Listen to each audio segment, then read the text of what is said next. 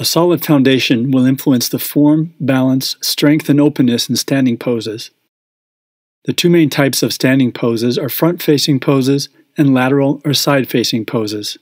In a front-facing pose, like Warrior 1, the front foot points straight forward, the second toe in line with the center of your shin and knee. Back foot is placed at a 45-degree angle.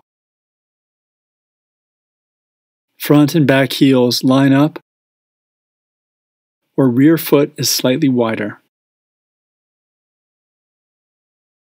In lateral facing poses, place the rear foot at a right angle to the front foot, or parallel to the back edge of your mat. Place rear foot at right angle to the front foot.